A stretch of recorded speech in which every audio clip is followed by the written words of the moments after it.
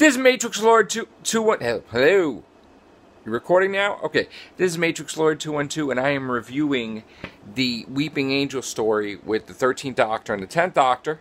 And it's a second issue. I loved it because the 13th Doctor had to interact with Martha Jones, but she knew she couldn't fool her, so she revealed herself as a future Doctor. They had tea, and they had discussed some things. And then Yaz made herself known to the 10th Doctor. She tried to trick him, saying she was a time agent, but she couldn't.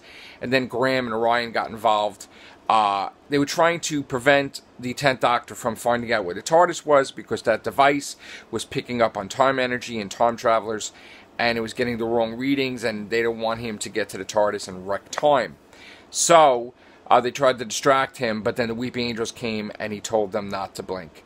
It was a really good issue because they're trying to go around altering time and trying to solve the mystery. And, you know, of course, the 13th Doctor can't. She has to just reveal herself to Martha Jones, which was great. I really enjoyed it. I don't know if they're going to wind up interacting, the 10th Doctor and the 13th Doctor. It's possible.